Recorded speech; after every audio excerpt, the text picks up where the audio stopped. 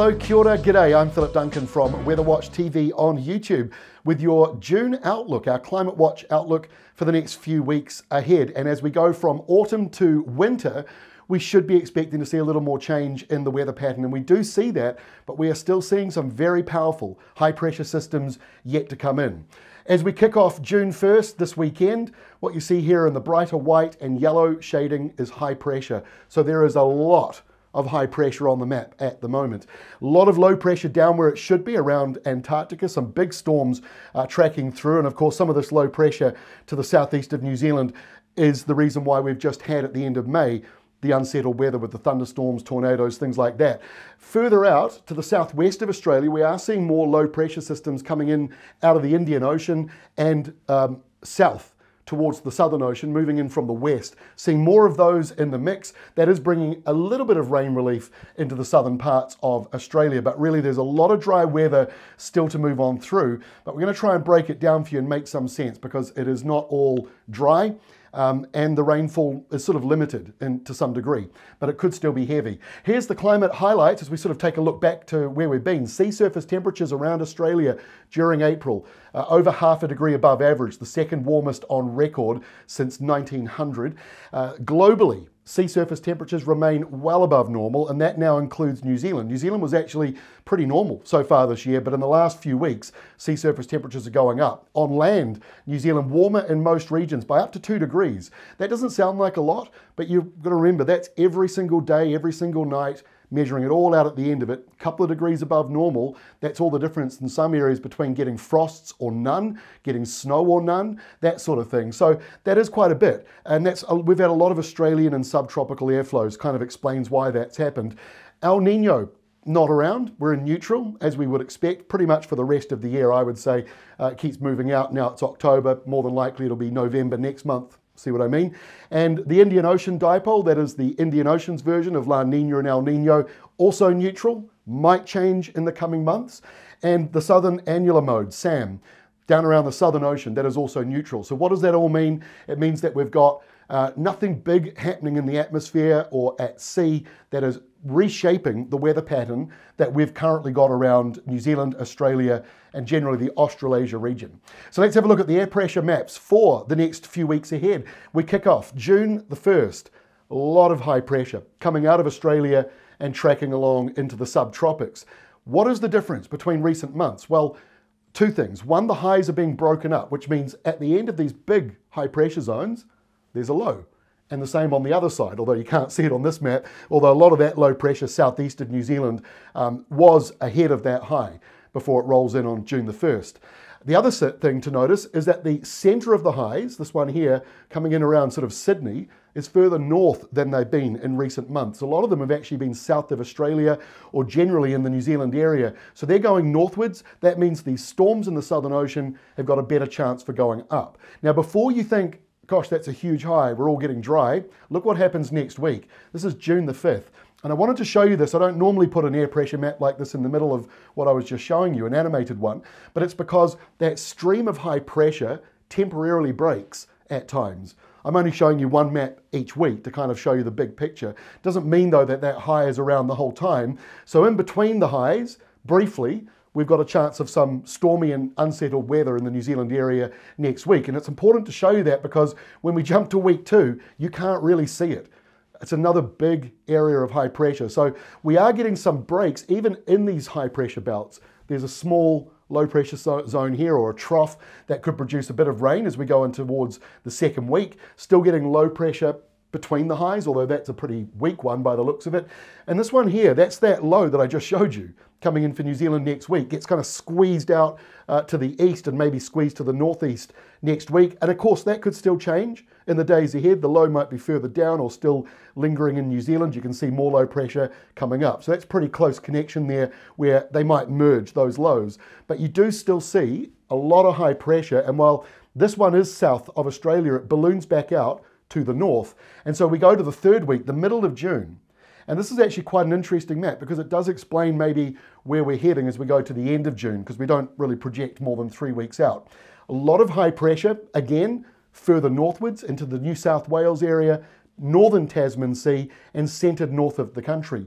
That stops tropical weather from coming down our way until the high moves eastwards. It's this end part of the high that's got the better chance of dragging down warmer airflows as it moves through Australia and the New Zealand area. But the other thing this does is with that northern placement, the big storms that you would expect in winter down here south of us, they start to move up. And you get that squash zone where low pressure and high pressure bump into each other, the windy westerlies that come through here. I mean, if this map is accurate, it probably won't be exactly like this in a 3-week time, but you can see gale force winds around Tasmania, windy weather around New Zealand, windy weather in southern parts of Western Australia. So stormy stuff in the south is expanding, high pressure is going northwards. That generally brings in more westerlies, but it can also, as I say, at the end of these highs, that's where you get the northerly and northwesterly flows that can lift temperatures up. So a bit of variety, perhaps still even a bit of an autumn weather pattern as we go right through the month of June. Let's have a look at soil moisture anomaly maps. Now look, this is where we were in April. This is where we are now. At first glance, they don't look a huge amount different, but you do notice the North Island has had more rain relief going further into the greens and blues, or at least the greens. The blues actually drop back down a little bit, and that's not a bad thing. South Island, not a great deal of change, to be honest, between the two maps. Worth noting, here in Waikato in particular, NIWA's soil moisture maps, they for some reason take 3 or 4 days to actually put it together. So this does not include all the big downpours we've just had over the last couple of days towards the end of May. So there'll be even more blue expanding around the country. Put it this way, on the farmer complaint meter, how many complaints we get about the weather, very few from the farming and growing community over the past month or so, because it's a good balancing act of sunny days and wet days. And that's why those big high pressure zones, they're good, really, because they're not creating drought anymore. The New Zealand Drought Index, nothing at all around the country. That's a relief.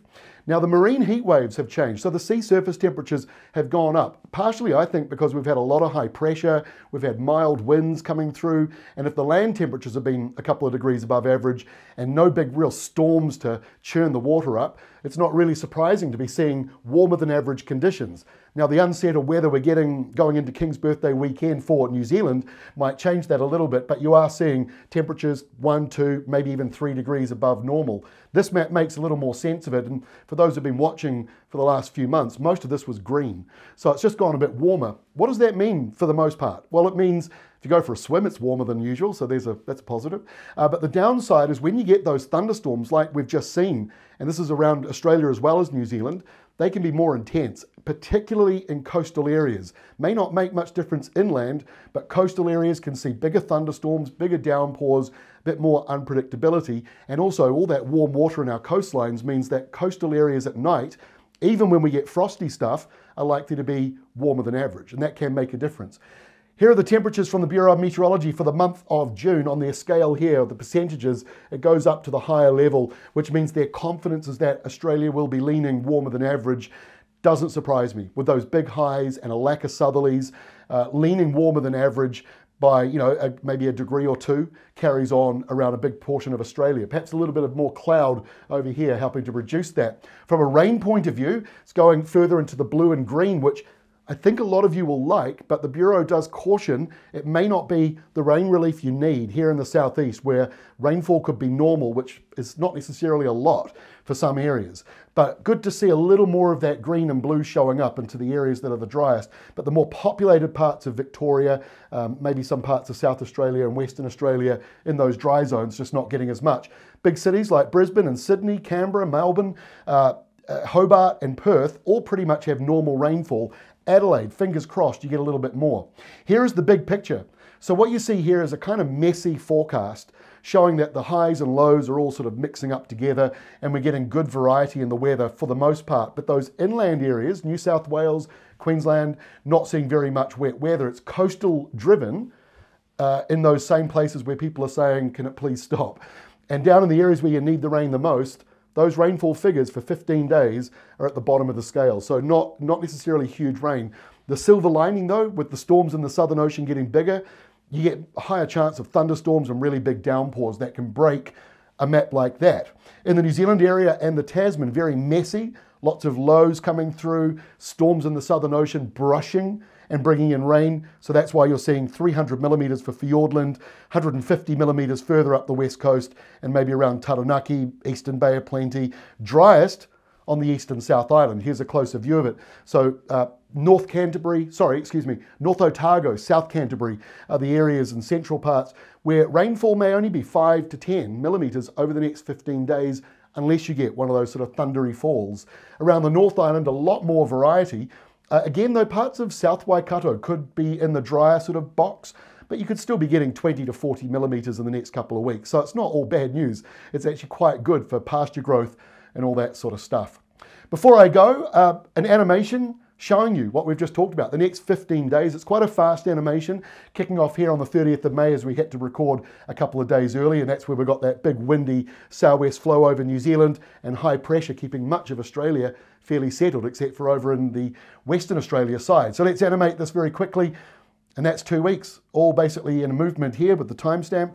And you see unsettled weather, but still plenty of high pressure zones coming through out of Australia, and maybe not necessarily parking over the top of New Zealand, but moving to the north of New Zealand. And that's why you're seeing a lot of westerly flows coming through for New Zealand and southerlies every now and then, and a similar story for Tasmania as well. So a fair bit of movement, but those high pressure zones, they're still very big. And without a doubt, they are still dominating the weather around Australasia. Well, that is all from me for this month. Thank you very much for joining us. Have a great June ahead, and we'll see you again 1 month from now.